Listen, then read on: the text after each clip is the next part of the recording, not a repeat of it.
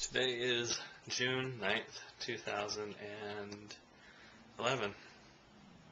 The days just keep ticking away. I am currently at 54 straight hours without showering.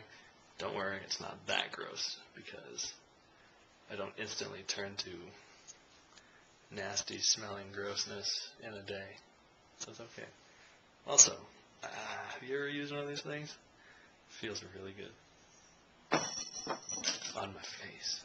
You gotta put it back on your head. Put it back. So this thing just turns down into a cackling laugh monster.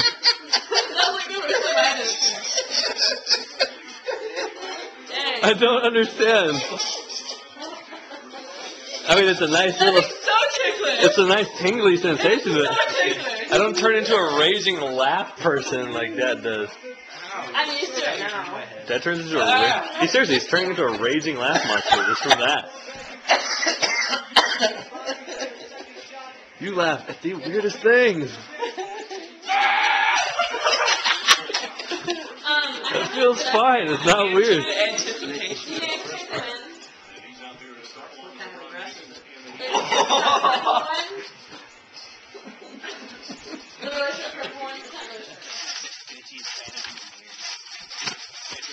Don't they just look at fucking how level landing is or something? Basically slightly more advanced and stuff.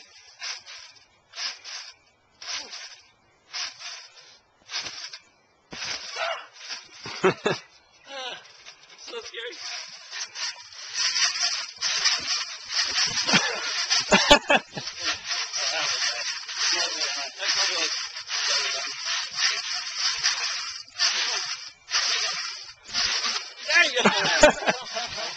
Go ahead. That got really close. Ah! Death. Did you bring any ones It's June 10th, 2011. We're here at Great Clips, and Andy's getting his haircut again. To surprise Shannon. She doesn't know at all. And the lady that cut his hair last year is here, and she remembered him. And we aren't sure if she's going to do it or not, or if she'll even allow me to film. So, let's see. There's an anonymous foot in the shot.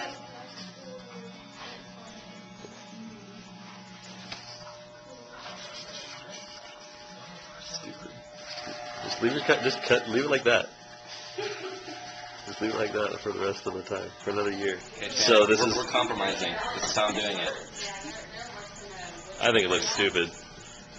I think it looks very Professional. Bieber. Especially like that. Snakehead. Bieber? That's pretty good right there. Like that. So one side. You look like a bassist from a band or something. You look like Murderface, kind of. Half of it. Side mullet. Hair. Just start shaking your head, just like.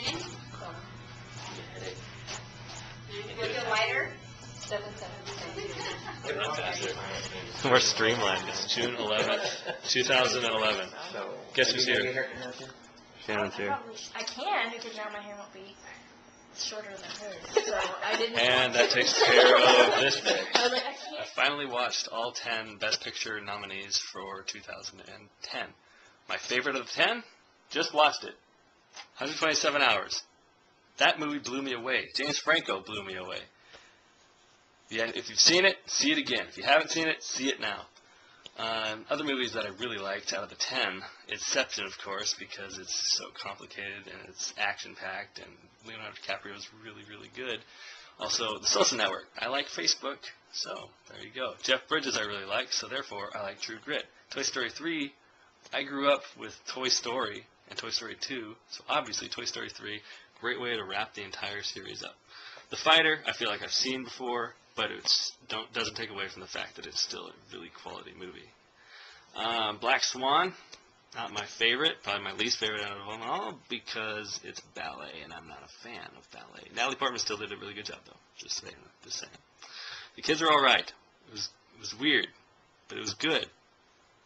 But it was weird and good. Winter's Bone.